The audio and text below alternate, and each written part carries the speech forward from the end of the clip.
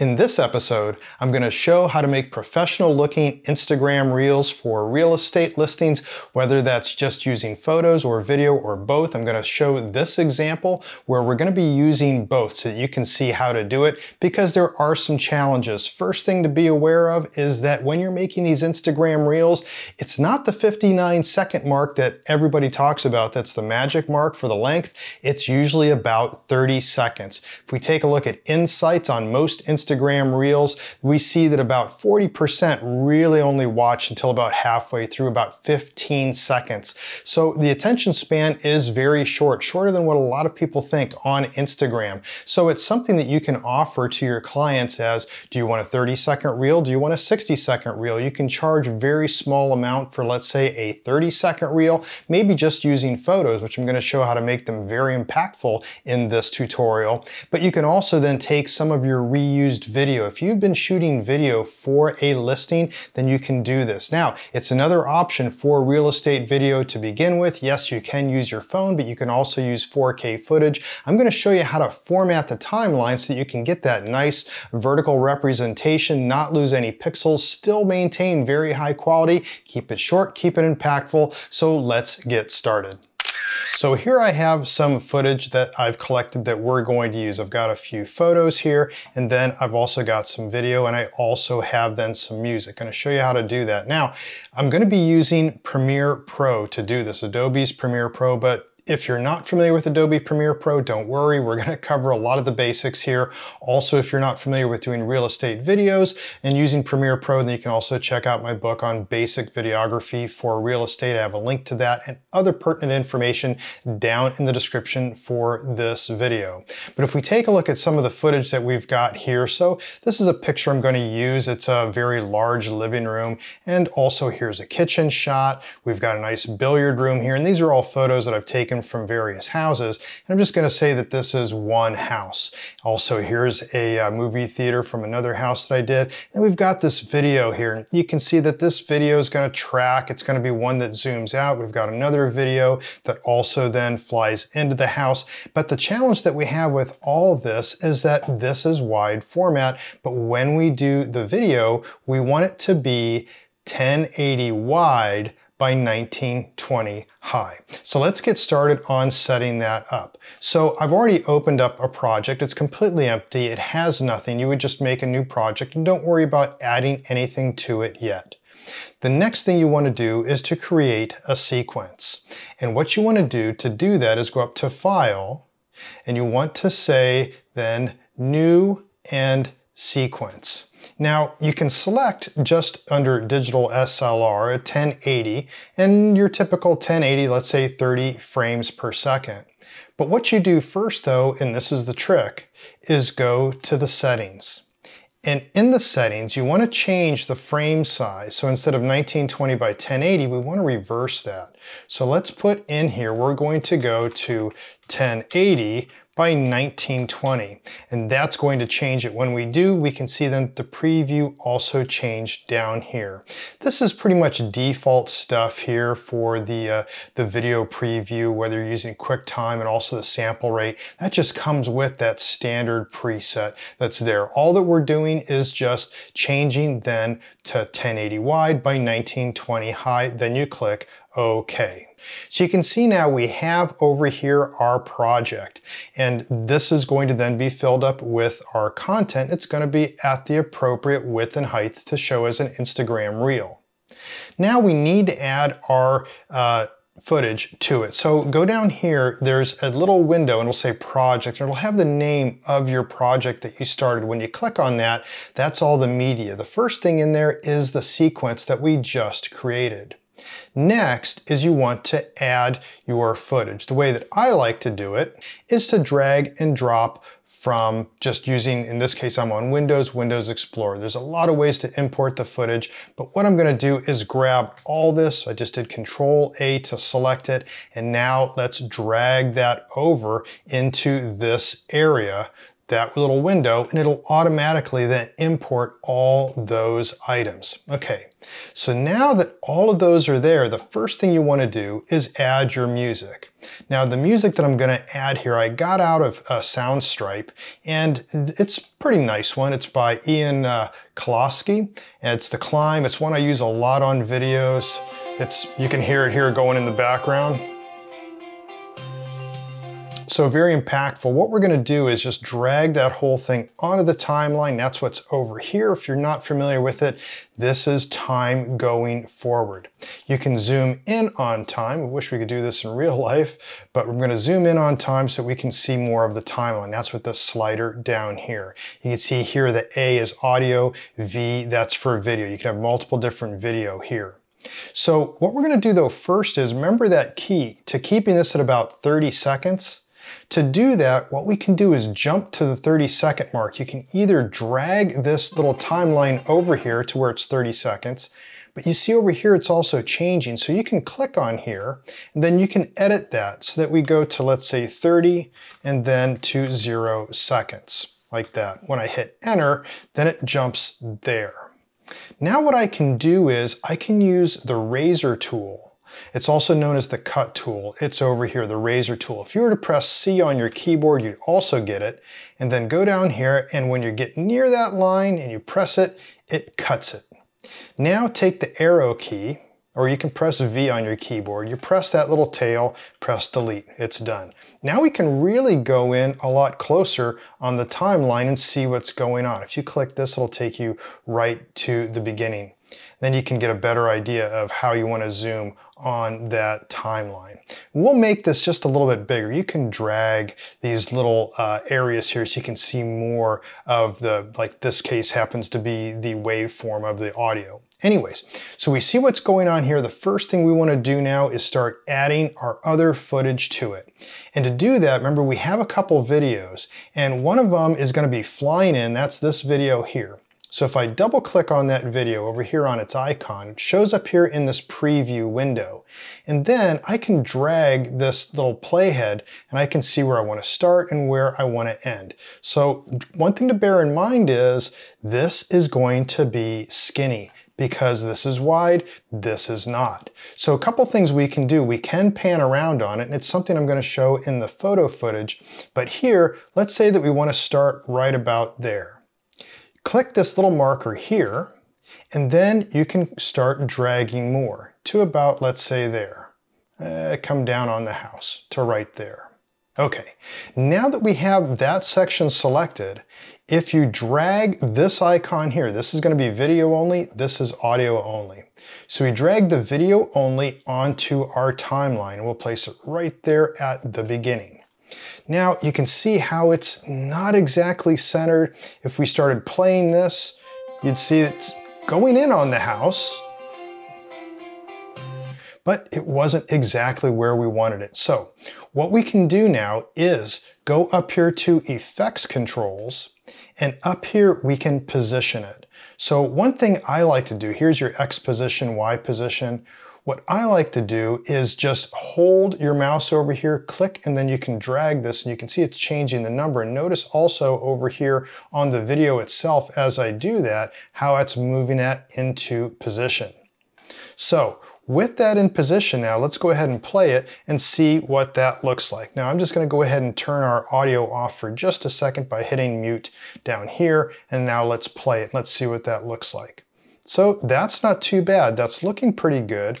But as it started getting closer to where the pool was, we lost that. And I'd kind of like to show a little bit more. So what we want to do is something we'll do in the photos, and that's to animate it. So right at about at this point, I want to animate over a little bit to the pool. Using the arrow tool, you click on that clip right there. And then you click these little icons here. This is position, this is scale. We just want to change the position. We want to animate how that position is going to change.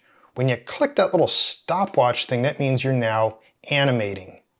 Now we want to go to the end of this clip. And if you do Shift End, it goes right to the end of that clip. Now position where you'd like it. We'll just, once again, just hover over the X right over here, the X axis, the X position, and I will click and then drag, and you can see it's moving. If you watch the video, I'm dragging that video over. So now I've got it animated to where it's moving like this, then it hits that animation spot and boom, it zoomed in a little bit more. So we got more control. Now, sometimes you'll want to do this to the entire video, but this is how you animate and zoom to different areas. Don't worry if you didn't quite catch that, because we're going to do that now with some photos. So now that we have this into position and we can say that's good, is it really going to go in time with our music? Maybe we want to do that. So let's go back over here and go here and play it, and let's listen.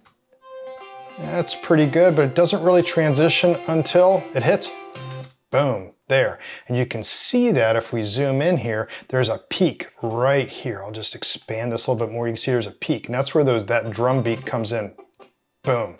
So I'm putting the playhead there, and then I'm just going to expand the video to that section. And what that'll do now is it'll keep playing, so it goes and it'll transition there.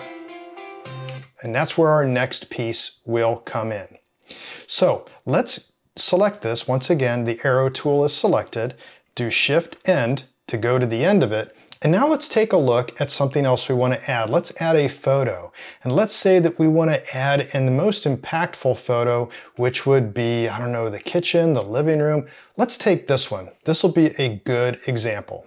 All that you need to do is take this and click and drag it over here onto the timeline, and it should snap in place. If it isn't, then you want to make sure that you have over here, Snap in Timeline selected.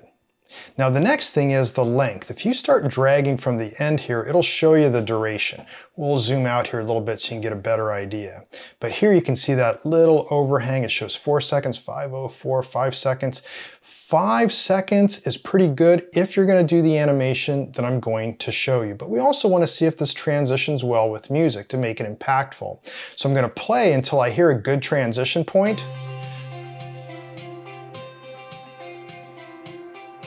Right there. So that's a good transition point right there. I'm going to go ahead and move the playhead. I'm going to, drag the video to that point.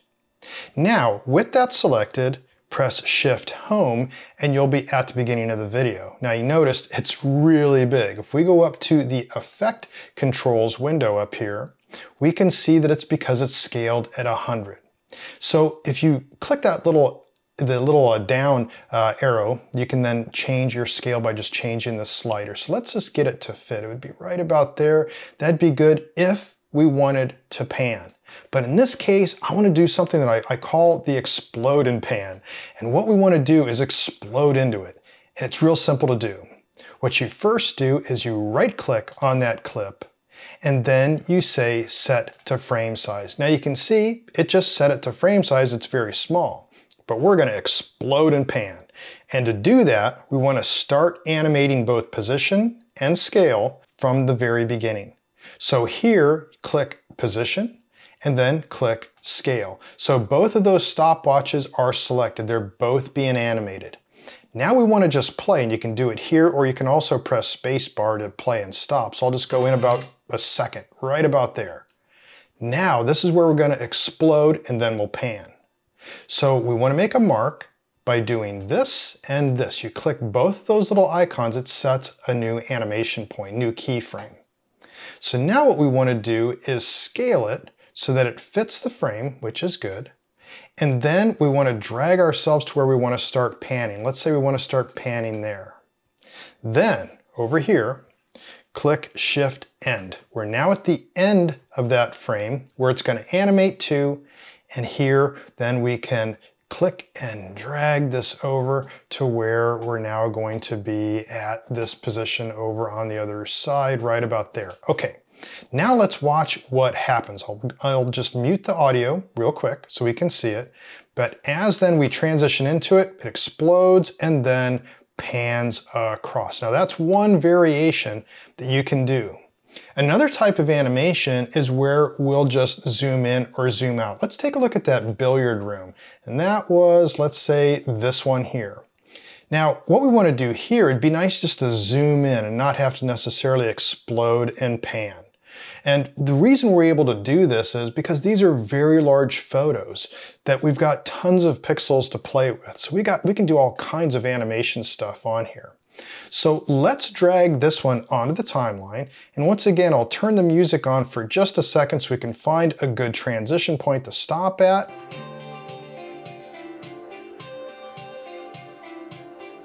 Right there, where it starts changing a good transition point. It's a 4 seconds, 4.16 seconds.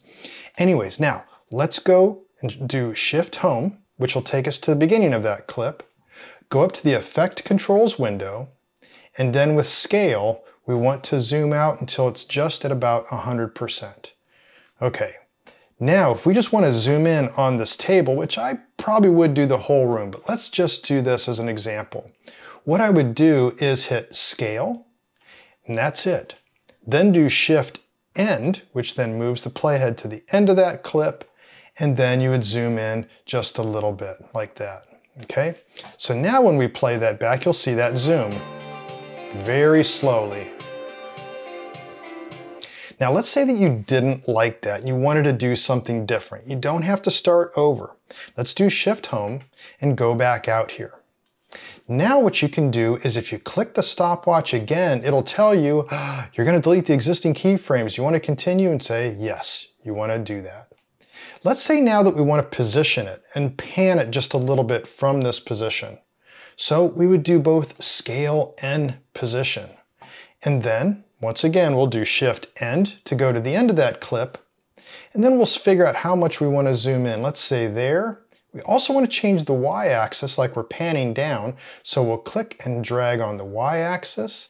And let's also say that we want it to then pan over just a little bit, so we can see a little bit more of the room that it goes to those windows. So now our zoom is going to look different when we play that.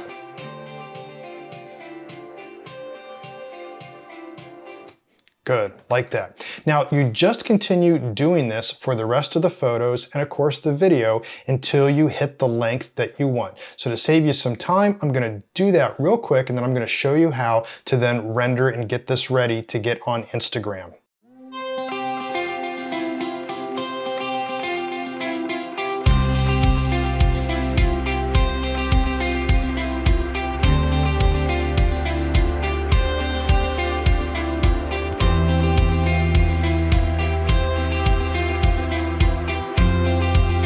Okay, so now we've got all the footage on there. We have a 30-second video. Let's take a look at it just real quick here in our preview before we render it, because there's a couple more things we probably want to do.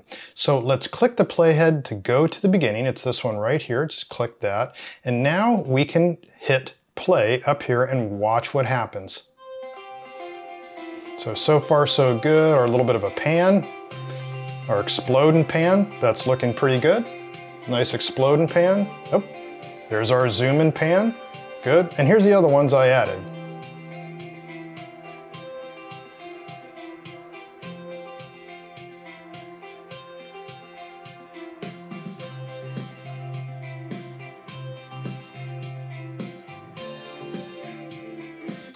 Okay, so that looks pretty good, but we probably want to do a fade out with the audio, because remember we clipped that. So what you can do is go to the effects window. You should see it here, and if not, then sometimes you can go up to effects over here. You can say we were in editing, you can select effects, and then you can select different effects from down here. But let's go back to editing. I also have the effects down here in this pane. A lot of ways that you can rearrange this. What we want to do is zoom in a little bit here on this timeline, and let's go to audio transitions. Go to crossfade, and then you want exponential fade. Click and drag that over onto the audio timeline. If you double click on it, then you'll see the transition. It's at 1 second. Let's just leave it at that and hear what that sounds like. And 1 second's probably good enough. So let's say this is fine. We're now ready to export this and put it out onto Instagram. So what you would do now, everything's done. We'll save the project. And I just did that by Control S, but you can obviously do that from the Save menu as well. But to export it, what you would do is go to Export and then to Media. That's File, Export, and then Media. which can take a few seconds to load. I cut the video just to save you some time. But now what we need to do is first we're going to set where that should be. So you can set the directory and then the name of it by clicking first on the directory. Select the directory where you'd like that to be, press save. Then you can change the name, and we'll just change this. It always comes up with what the sequence name is, but we'll call this IG Demo Finished. Okay, now that you've got the name selected, it could have a preset, something else that's already been selected. Your best option for this is expand the video section here. Then click on Match Source. And that'll take a little bit of time as Adobe does all of its stuff with your graphics card and whatnot, but it'll automatically then detect, and you can see here it detected it as 1080 wide by 1920 high. Also the frame rate, 30 frames per second, which technically is 29.97. Now, what I like to do is if you click on More, then you'll see Use Maximum Render Quality is selected. That's something that I select, and it was selected prior to me doing this. If you scroll down then, also take a look at bitrate settings. In here, the bitrate encoding typically is CBR or VBR 1 pass. Use VBR 2 pass. And then I like to use a target bitrate of 16 and a maximum bitrate of 48. That's something else that I talk about also when doing real estate videos to begin with, and that just gets me a good high quality. And then when you're done, you just press export. And then it'll take a little bit of time for Premiere Pro to export this, so I'll stop the video and we'll re-pick up once it is finished. So on my machine, it took about 45 seconds to render that. It's not very big, and you can see here's the file. If I were to right click that and take a look at the properties, go to details, I can see that it's 1080 wide, 1920 high, 30 frames per second. Click OK. But when we take a look at this and play it, we can see that it now looks like this.